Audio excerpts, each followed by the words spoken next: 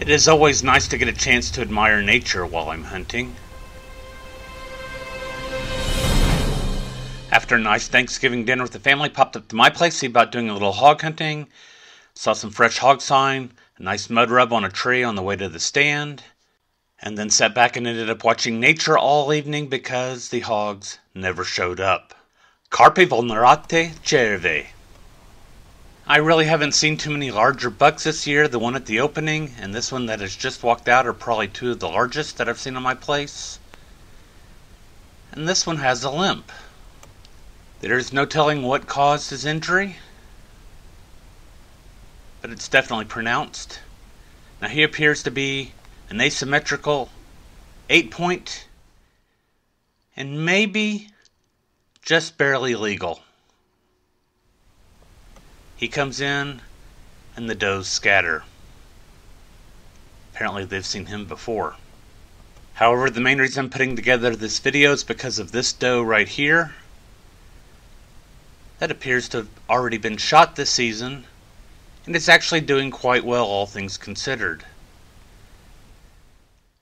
This would appear to be the exit wound on her right shoulder, and trailing off from that is a cool line.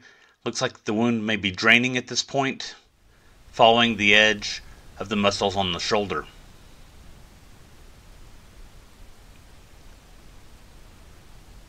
Her movement does not appear to be impaired. She seems to be eating just fine. Now you may notice these other dark areas. These are not wounds, these are rubs from the elbow and the knee. And they are distinctly different than the mark that she has on her shoulder.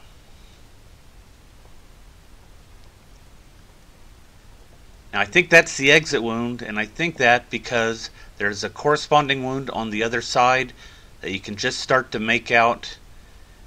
And let me stop the image right here. And it looks like the projectile would have gone through in this manner. And as she turns right here, you can get a better look at what appears to be the entry wound. There it is. And given the location of the entry and the exit wounds, it would appear that the shot entered high on the left shoulder, exited a little lower down on the right hand side, having passed over the vertebral column, possibly doing some muscle damage and some damage to the spinous processes of the vertebrae there, but otherwise missing the vital organs. And as you can see on the left side, there isn't any drainage from the entry wound.